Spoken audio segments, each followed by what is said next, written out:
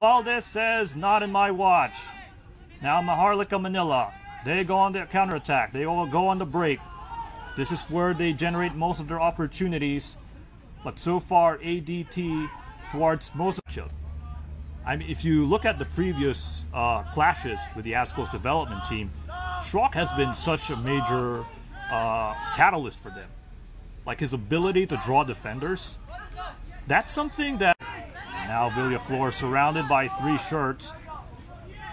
I mean, he's like one of the creative options here for Maharlika. You see the fancy footwork he displayed earlier. But every else in.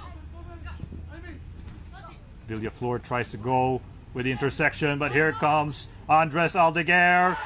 He bounces past into David Basa. This could be more opportunity. And the center forward. And so far, it's actually creating passing angles for ADT. Surprise them with like a fast-paced ball movement, which is actually key in disrupting this Maharlika defense. Actually do the same, but the Nunez and Galsim combo just stops him.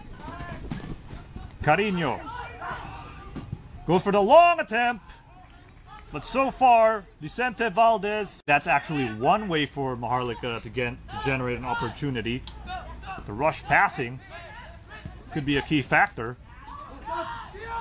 As you can see, Andres Aldeguer, he was slightly pushes. Saud, however, is going to be open to the left flank. Goes for a cross, but Vicente Valdez was able to... Now, perhaps you might as well say, I mean, just keep on what you're doing, because so far it's actually looking very productive. You know, sure, there were some nervy moments, but so far this could be the chance for ADT, however. Only one who's going to be reproducing his talents inside the pitch or inside the field of play, as Maharlika has also introduced 2 members into the squad right now. We have Earl Japet Pinheiro and Marvin Ace Verai. Both teams in desperate need of a goal. And the sun is out in the second half, so this could be an opportunity. And there's one by Carino.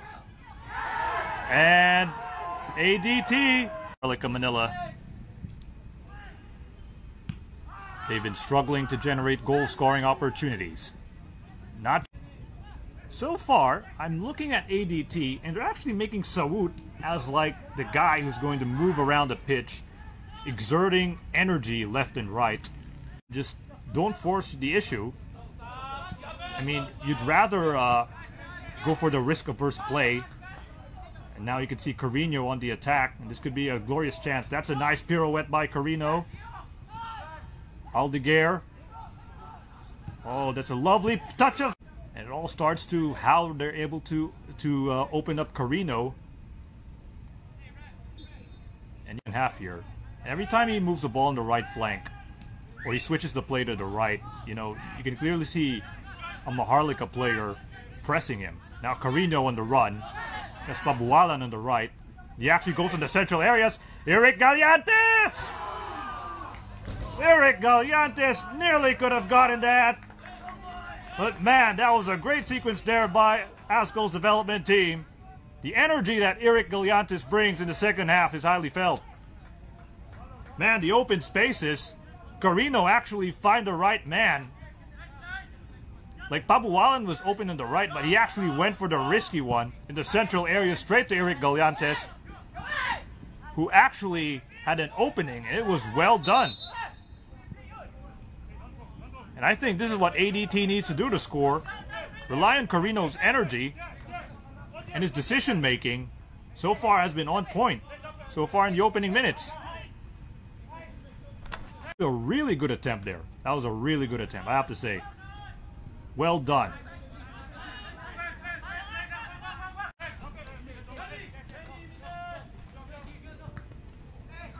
Yep, that's what they're doing, giving the ball to Carino. He looks like the man of the hour. It's Aldeguer to Gallantes. So far, Eric Gallantes, you know, in the defensive areas, he's also producing offensively. So the sort of wing-back play he brings is something that could actually boost ADT. Normally, it was actually Amirul who has to deal with OJ Clarino, but now Jaime is actually doing pretty good job in that 1v1 duel.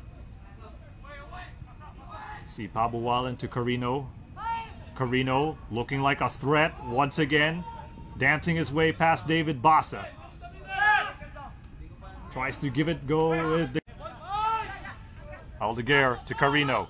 Carino has so much opening. 1v1 with Bassa. There's the attempt there by Pabualan. Like the opportunities once again from ADT coming from a Carino run.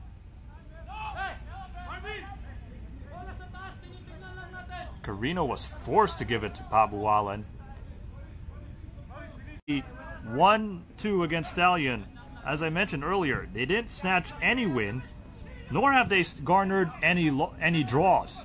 All losses so far. But here comes Aldo. But it was once again denied by ADT. Here's Carino. This man has been energetic. Tries to give it to Aldeguer, but Aldeguer was not looking. The ball manages to hit his back. Brillantes to Rosquillo. They're trying to find the energy man, Carino. And actually, they do find him. Carino to Aldeguer. Aldeguer denied by David Bassa. But let's see if he can stand his toe. Carino once again with the ball. Back to De Gracia. Maniti to Carino in the central areas. Oh, this could be the opportunity. Very high for these two teams. And it's Maharlika Manila ball. The angst from these two teams are increasing non-stop. And the referee was sort of like he was interfering with the play there. So it sort of disrupted the momentum of Maharlika as well as ADT. Oh, that's not a good pass there. Carino has the ball. Carino once again.